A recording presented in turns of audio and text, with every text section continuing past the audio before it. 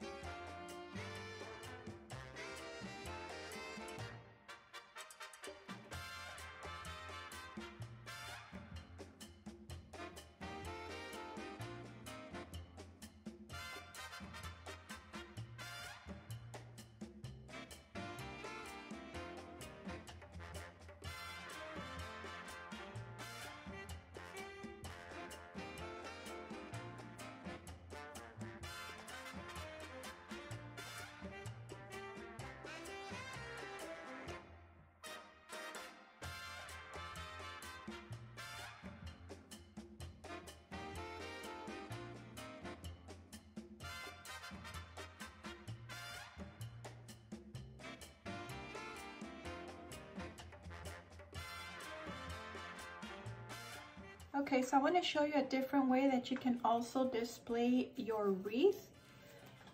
I had this frame and I could also recycle and just, I had used it for my Christmas cards. I used it for Valentine's, and I just had it sitting in the closet, and I thought maybe I could spray paint the frame and then hang the wreath here in the middle. And I think that'll look cute too. So I am going to go and spray paint this, and then I'll hang the wreath here on this chicken wire, and then we'll see how that turns out.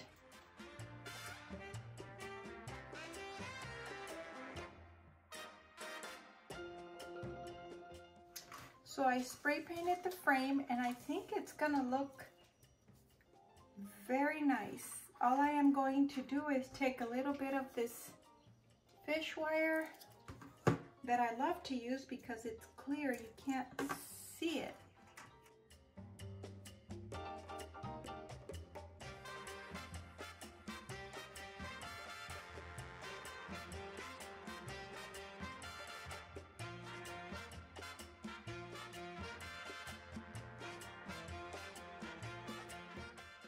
See how pretty that is? And it is so simple to make.